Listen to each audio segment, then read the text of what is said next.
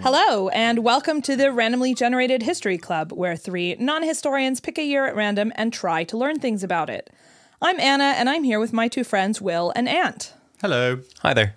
This week, we are talking about the year 1347, one of the greats. And let's just go right into it with our three-word previews. Will? Big Serb King. I can tell you carefully considered those words.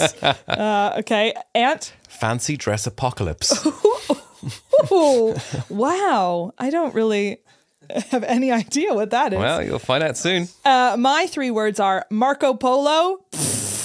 How do you spell? I would spell it P-F-F-F-T. Yeah, just checks out. Checks There's a out. slight T at the end, isn't Yeah, there? there's a slight, yeah. Nice. Well, great. I think everybody probably knows exactly what we're all about to talk about, but let's do it anyway.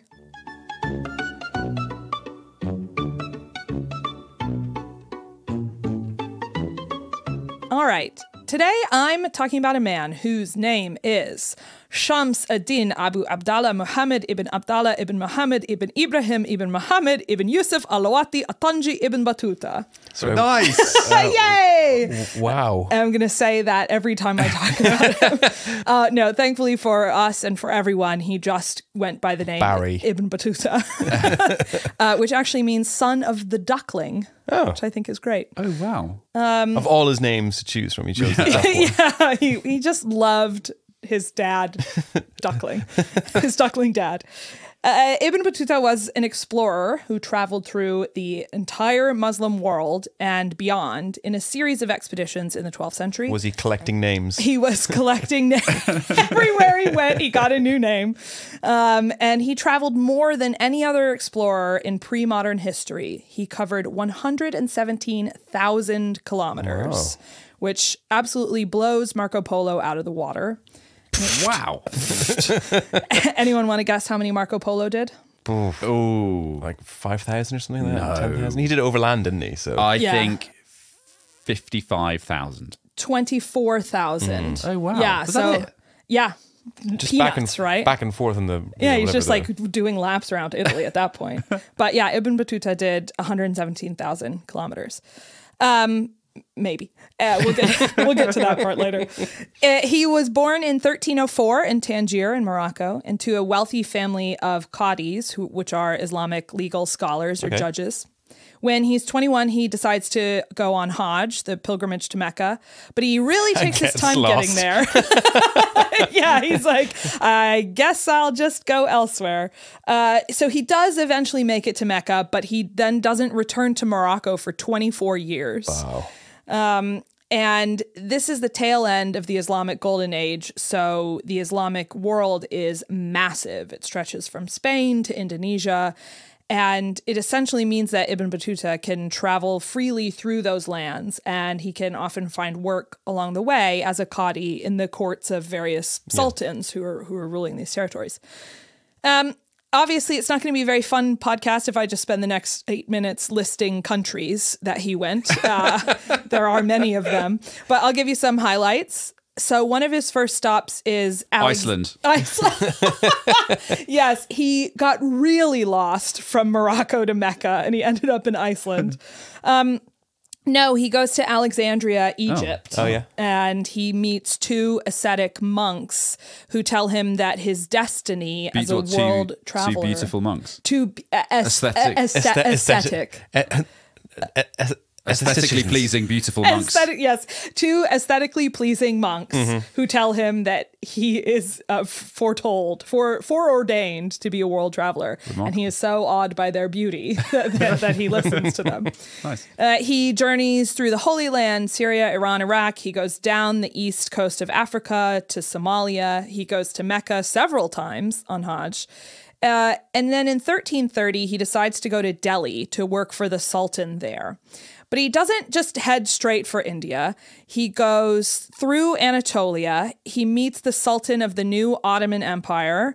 He buys a young Greek girl as a slave. What? Oh, sorry. He gets up into the Golden Horde and meets with the Mongol Khan's court. He considers going to Siberia, but is like, nope, too cold. Not going to do that. He goes back west to Constantinople to escort the Khan's pregnant wife. He meets the Byzantine emperor. He goes to Afghanistan, and then he finally crosses the Hindu Kush to make it to India 3 years later. Like, can you imagine that, like, interview process? So when can you start? I know. Like, ooh, got a few errands to run first. Yeah, I'll be there like 3 years, and I guess the Sultan's HR team is just waiting to onboard him. So was he, quote, journeying, unquote, or was he just like working in places and living in places? Yeah, so it depends. Some of the places he goes and he stays for a while and works, but some he just goes through, and I really think he just had wanderlust. Yeah, but how did he get to meet so many famous people? Well, as he travels, the kind of legend around him grows. So by this point, he's 10 or 15 years into this journey. He's started to get a reputation. He's accumulating wealth. So he's got this big retinue of, slaves and other sort of people that travel with him. So by the time he gets to a new place, the leader of that place has usually heard of him. Like, so he goes and works in their court. Yeah, I get that. So he really gets around. He's doing a lot. But yeah, so he finally makes it to India. He works with the Sultan in Delhi for 6 years, partly because the Sultan won't actually let him leave. Okay. He alternately loves Ibn Battuta and accuses him of treason. Which I think are two quite extreme. That's a toxic relationship right there. Yes. That, to be fair, is how I feel about both of you. But then the Sultan decides to send Ibn Battuta to China on a diplomatic mission, and he goes straight there. Wow. No, he doesn't. Oh. He goes to the Maldives. Because why wouldn't you? I mean, he deserves a break. He deserves a break. Yeah, he needs to kick back. Before all the tourist infrastructure in the Maldives, it must have been quite difficult to enjoy it. Yeah, well, I think the beauty was there from time immemorial. Okay. Well, the white sands. But yeah, the white sands are not imported by the hotel chains. Okay. But yeah, he doesn't... Well...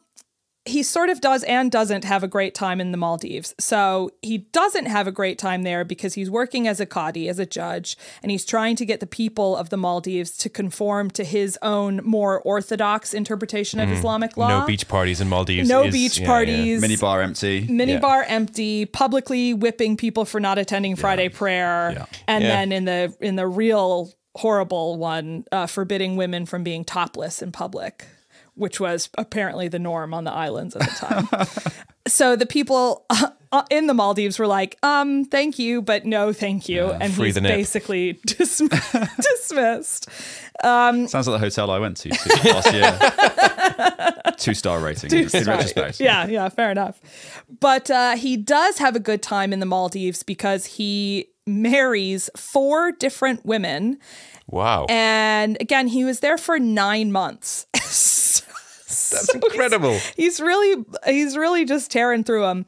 Across the course of his journeys, he marries like dozens of women and has children with many of them. Yeah. And then will just leave them and sometimes check in on them when he's passing back through that town on his way back to Morocco or whatever. But in the Maldives, apparently this was quite common. Women would have...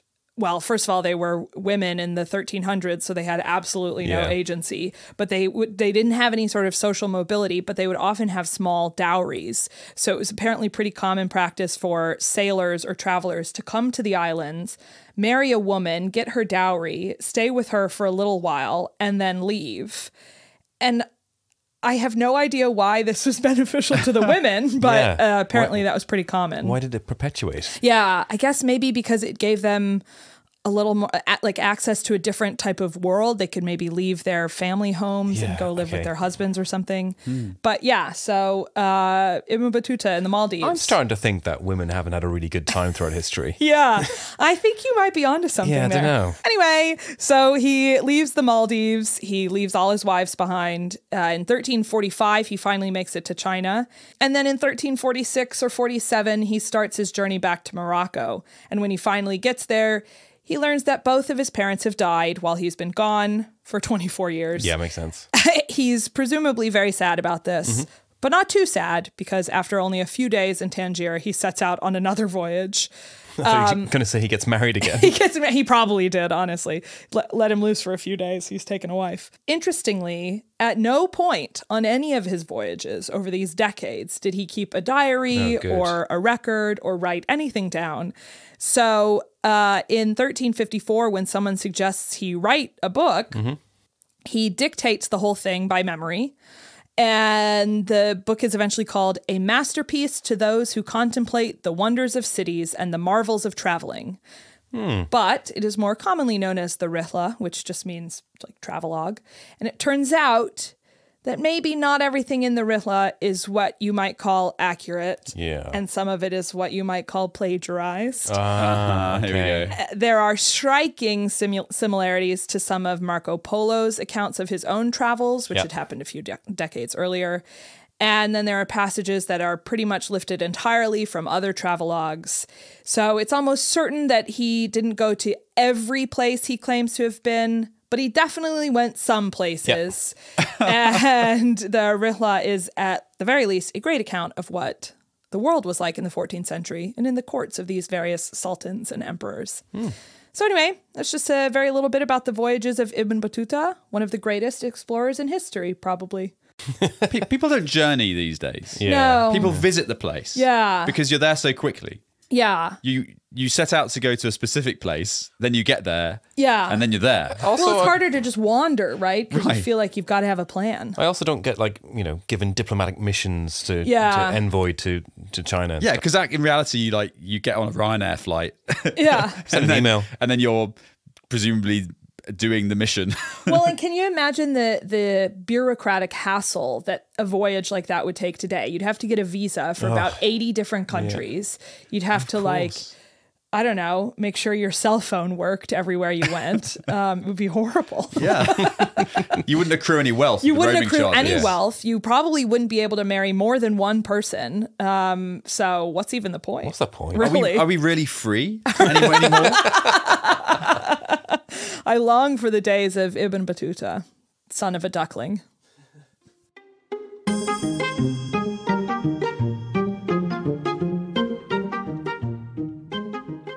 I'm going to talk about Stefan Dušan, also known as Dušan the Mighty. Dušan. Good name. Also known as the douche. Not to his face, if you knew what was good for you. Yeah. So this is the guy who You're not was supposed to douche your face anyway. Good grief. This is the guy who was king of Serbia from 1331. And then later on, Dušan was Tsar or emperor of the Serbs and Greeks until he died in 1355. And during his life, Dušan conquered a large part of Southeast Europe and became one of the most powerful monarchs anywhere in the world in the period. And his rule was basically hugely significant for the Serbs because under his rule, Serbia became the major power in the Balkans and also became an Eastern Orthodox, multi-ethnic, multilingual empire that stretched all the way from the Danube in the north down to the Gulf of Corinth in the south. And it was its capital at the time, which was Skopje, which is now the capital of Northern Macedonia. So that was where it was centered. So it was a hugely significant period of history for Serbia. And there's a bunch of ways in which he showed himself to be an exceptional leader, including establishing the first constitution for the Serbian Empire. Oh, okay. I mean, there've probably been other constitutions. Yeah, although, I mean... Probably not that many. Not that many. Yeah. Although it was like lesser constitution and more just stuff he wanted to happen. Okay. It was a wish list? It was a writer. Yeah. He was emperor Only writer. brown M&Ms. Yeah. And it became known as Dušan's Code, which was and it's probably the most important literary work of medieval Serbia. Dušan's Code sounds like an arcade game from the 80s. It does, yeah. You know? Really retro. Yeah. I like it. Yeah. Or a cheat code for like Mortal Kombat or something. Oh, yeah. And generally, under his rule, Serbia reached a territorial peak and also its political, economic, cultural, just generally everything peak during his time.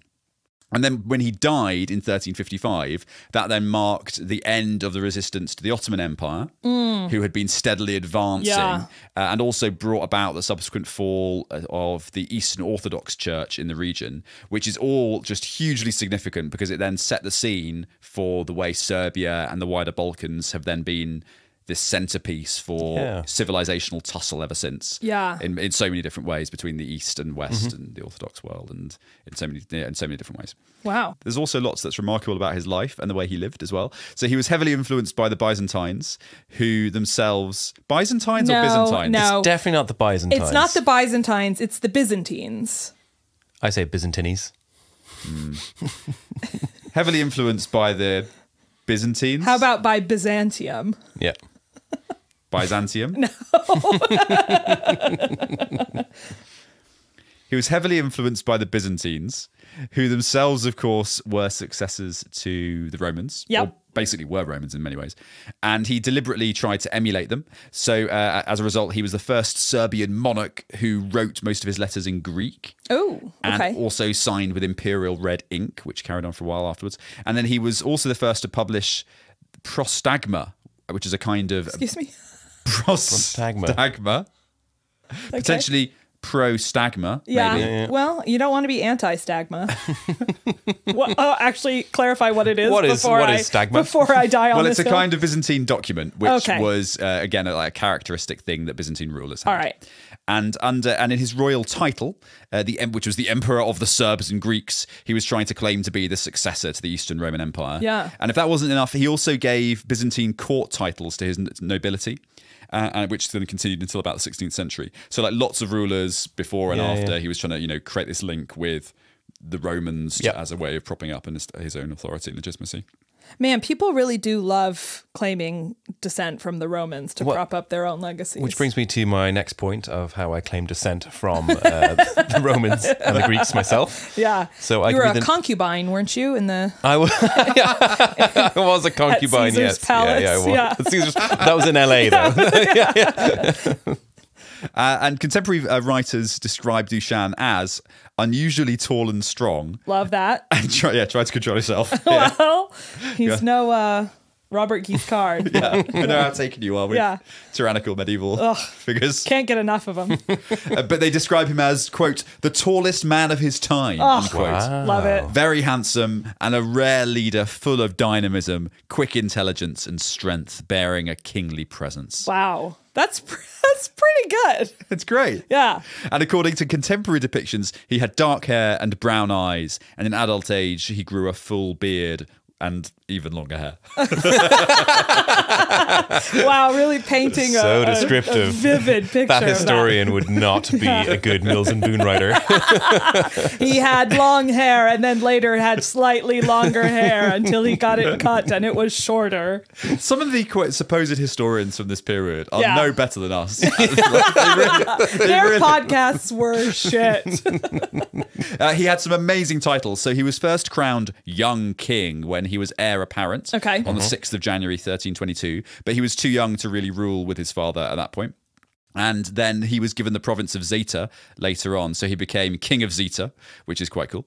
And then in 1331, he succeeded his father as King of all Serbian and maritime lands. Ooh, Maritime lands. maritime lands. Like, is that like subaquatic, like the actual ocean floor? Or is that like islands?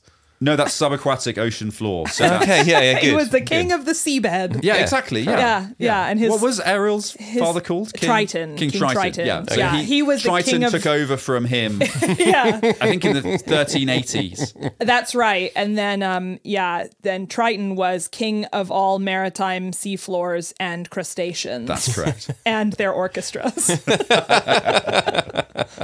And then in 1346, he was crowned Emperor of the Serbs and Greeks. And this title was soon enlarged into Emperor and Autocrat of the Serbs and Greeks. Oh, boy. And Bulgarians and Albanians. Wow. Did they know this as well? And did they agree to it?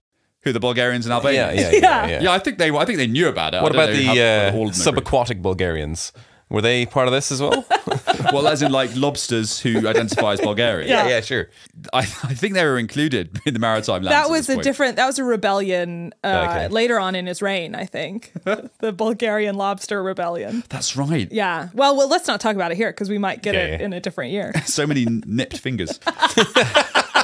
A lot of pincer movements. Oh, Yes. God. So there you go. Unsurprisingly, given he was the guy who took the Serbian Empire to its absolute height, he remains a total folk hero in Serbia. Yeah.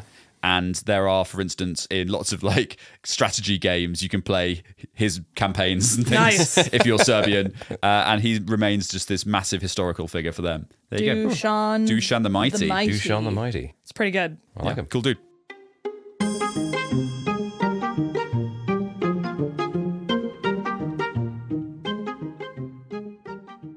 Cool. So for my lesson today, children, Oh, God. we shall be discussing Italy. What a new topic for you, For a Ant. change. But specifically, I am not going to steer anywhere close to the Medicis or any of that kind of nonsense. I'm going to talk about a chap called Cola di Rienzo. So Cola was an Italian kind of revolutionary of sorts. He was a populist and a nationalist.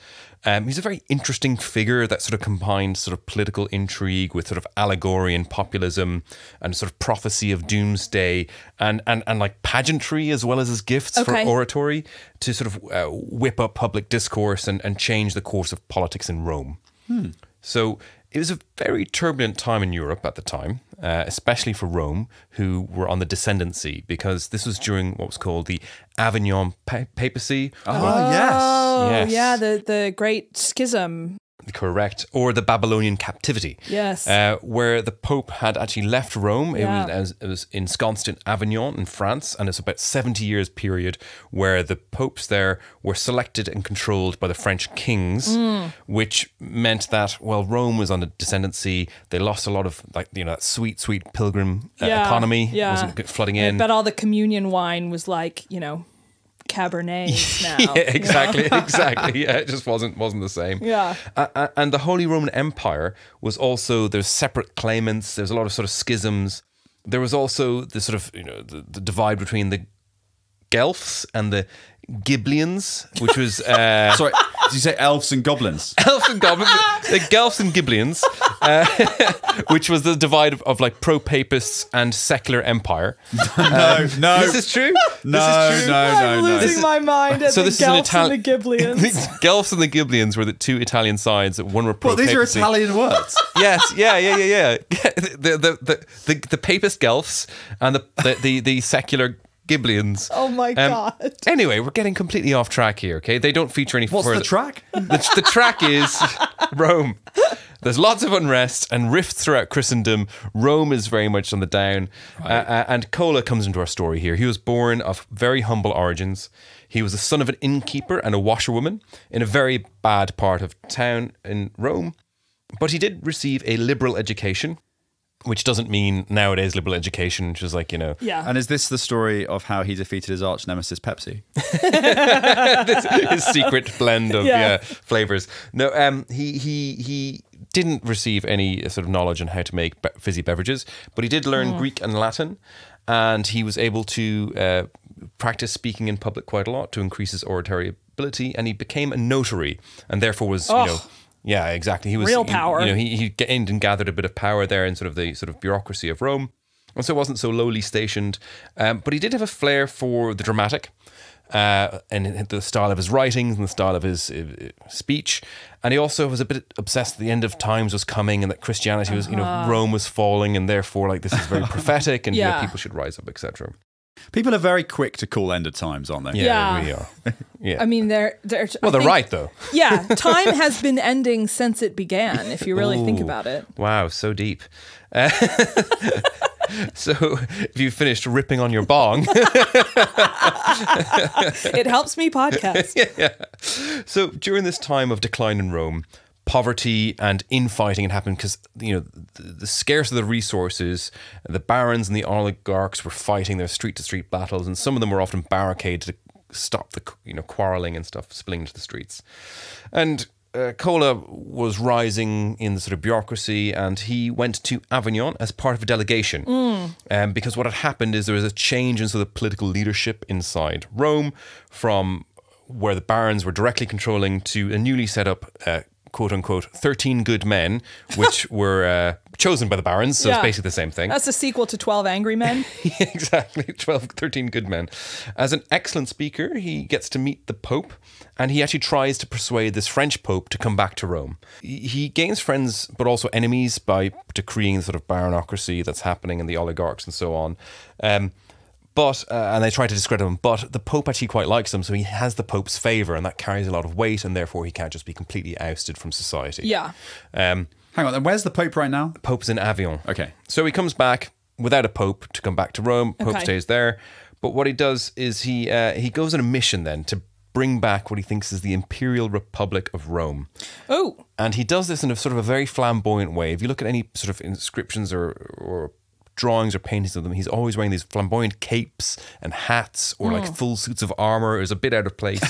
Just walking around in a full suit of armor. Like honestly, he was like, he dressed in fancy capes and vestments, and he painted large allegorical murals on buildings as sort of propaganda pieces. Wow. Well, he himself painted. I'm sure he probably had people that painted So for he him. was Banksy. Yeah, Proto-Banksy. And like they were like, you know, very much on the nose of like the goddess of truth crying in the river kind of thing, and this is like, you know, the mourning at the loss of all this kind of stuff. But you know, the barons hated it, but the you know, the peasants, the regular people. Can you imagine if you did that today? That would just bring down society. Oh yeah. Like, if I painted a picture of a woman crying in a river, World War III. The barons are getting quite annoyed at him now, but he's popular, and the people use him as a focal point of this like romantic populist ideal of a Roman Empire, and he's gathered a lot of allies. And then on May 20th in 1347, Cola, dressed flamboyantly again as a knight in full armour, leads an armed procession to the Senate and declared a new republic, which caused the barons to up and flee. And then he took the title of Roman Tribune for himself. Nice. A title which I assume had lapsed hundreds of years ago. And this is the whole shtick, right? Like he sort of whipped up that sort of populist ideal, that sort of romantic idea of the Roman, ancient Roman Empire, to bring it back together, and that they could build this sort of thing again, and that it was part of their DNA and stuff. So he used that sort of imagery along with sort of modern ideals together. And Dušan was doing the same thing at the same time. Who's a Roman to believe? Yeah, no, there's so many Romans everywhere. Yeah. But so the Roman Tribune, which was an ancient title, it's an elected official, or it also could mean spiritual man. And he mixed this ancient Roman and sort of Catholic ideals to take back the power. Okay. It's you know, it's kind of an interesting sort of political approach to how you sort of stir the masses to your political ends. And so Cola really saw himself as ushering in a new age of restoring Rome, and he sent out letters across Italy into the Pope saying, you know, the new Rome is established, and that he had this really interesting argument to make, where it wasn't just that God chose kings or emperors to rule. He also believed that God could choose the people to rule as well. That by enacting this form of rule from the populism, that the people in, you know, so sort of proto-democracy, I guess, you know, it is de facto a legitimate form of ruling. The Pope hated this. There goes the favour of the Pope. But his love of pageantry kept on going, and he kept getting a bit more grand. He knighted himself. He bathed in the baptistry of the Lateran, which is the papal sort of baptismal font in Rome. And he went on to claim Rome as a sovereign state.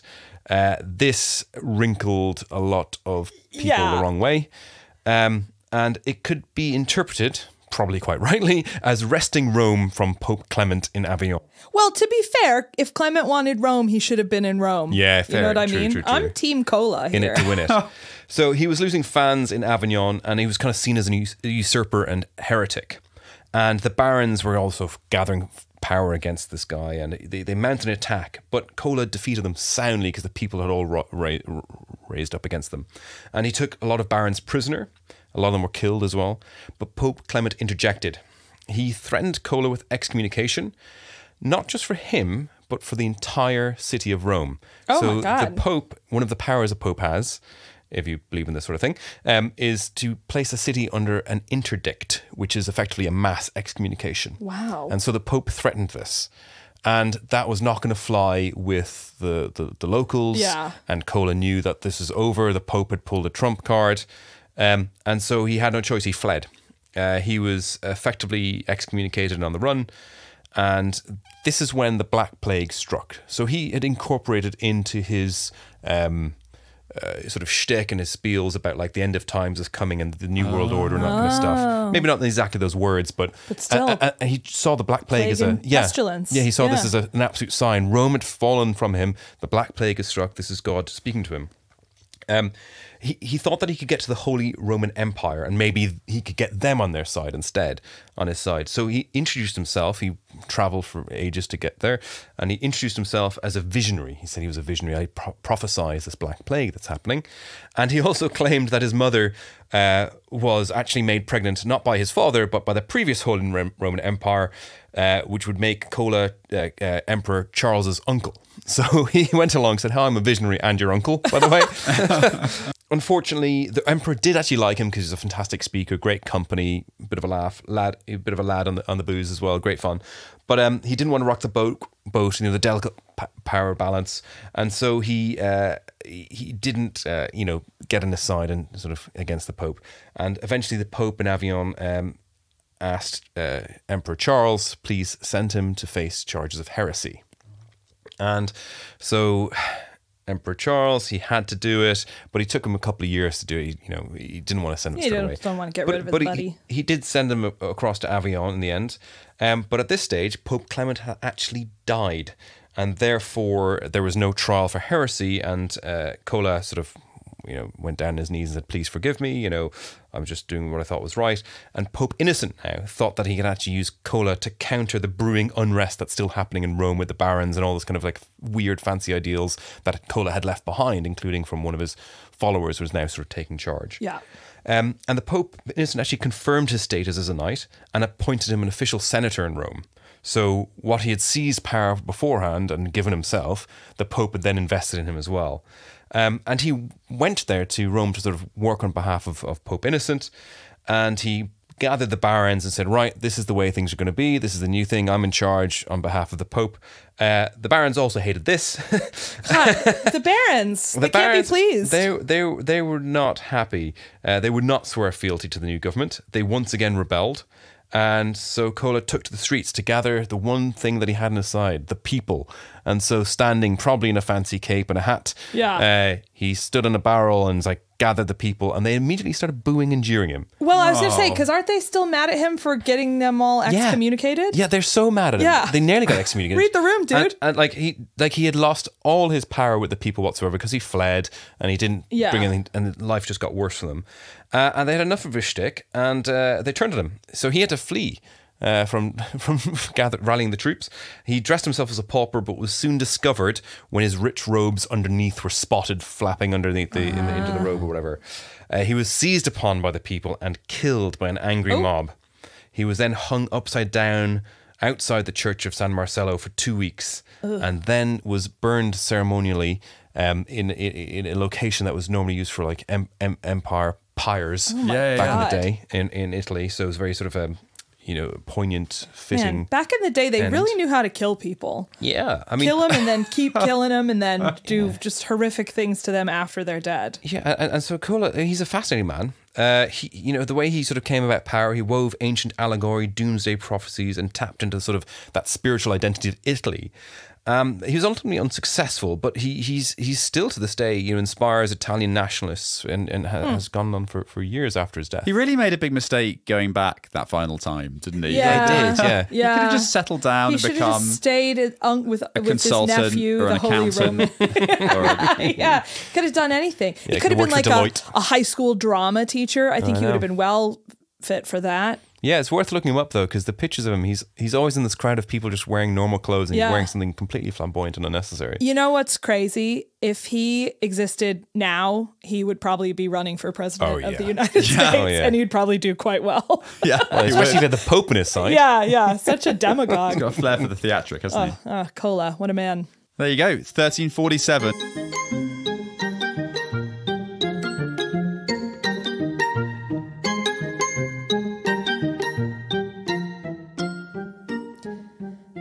Thanks for joining us. That's everything you'd ever need to know about the year 1347. So, Will, can you please boot up the random number generator? Of course, it is getting to its operating temperature, and the next year for next week will be the year 244. 244. We've been close to that. We had 261. Do you want to know a secret? Yeah. Yep. The year 244 is my favourite year. Wow. What will you be discussing, Will? Which of your favorite topics? There's so much I could discuss. The only thing that's happening now is Rome. I'm going to be doing Rome 3 episodes in a row, I think, now. Which I'm okay with. That's because you're on the Medici's payroll now, so you just have to talk about Italy. Look, everyone's got a price. I'm not supposed to say that out Everyone's loud, got right? their price.